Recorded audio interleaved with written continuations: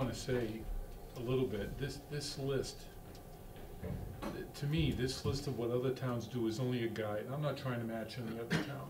We're breaking new ground for us here, and I want to do what's right for Guilford, not what was right for all these towns that are listed. I want to be fair. I'm concerned that if that young lady, we charge her, say, $250 for a yearly permit, how does that affect the guy that's coming in just for the July 4 weekend? What does he pay for a permit? I'm concerned about unintended consequences, as I've learned from Scott. That's all. We still have a motion which has not been seconded. Could you repeat the motion for me? Because we kind of forgot it. Sorry. There was a motion to change the outdoor vendor and transient sales fee to $50 application fee for the year. I'll second it for purposes of discussion at this time. We have been discussing it. Well, you'll have to excuse us, we're a little out of order here. Scott, and for what it's worth, I closed the public meeting and I let a lot of people come up, so I wanted to hear what they had to say. Scott, the fairness issue. Somebody comes in for a weekend versus a yearly permit. If we just charge that single fee, somebody comes in for a weekend, they're gonna pay this amount. But somebody who's here for a year and gets the support of the police and the fire department, is that fair? If we charge, what was your dollar amount?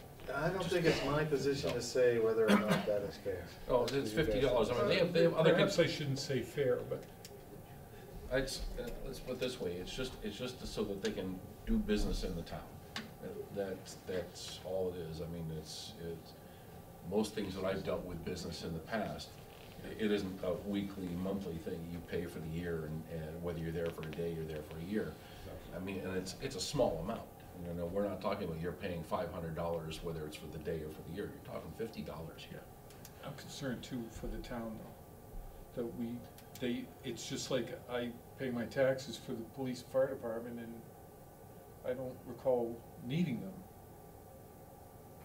So should these vendors be supporting the police and fire department with a permit fee that's fair?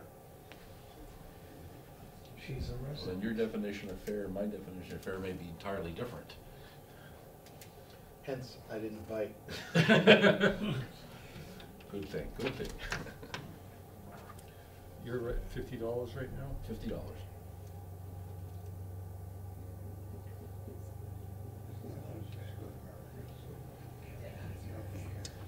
right.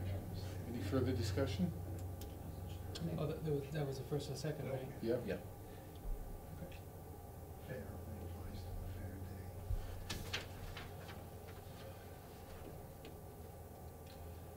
All those in favor say aye. Aye.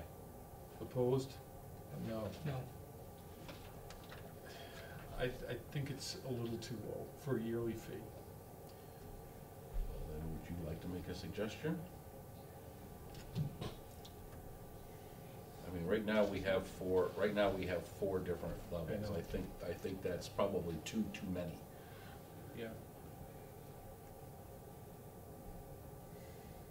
And I think 500 is way too much. Yeah. What do you guys feel about 50 a month, 100 a year? We look at it that way. And then we can always review it. 50 a month and 100 a year? Yep. We can review it. So whether they're buying for 1 month or 2 months, they're really paying for the year. I'd entertain 25 and 100. I would too.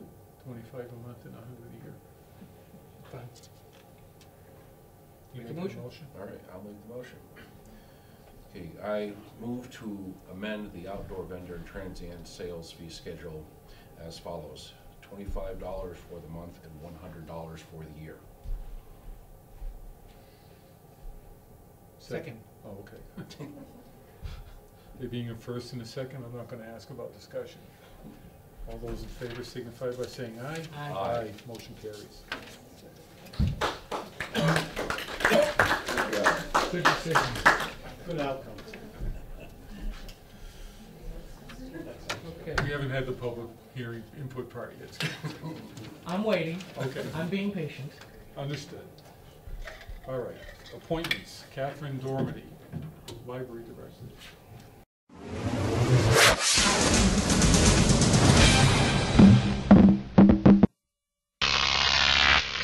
Croc TV.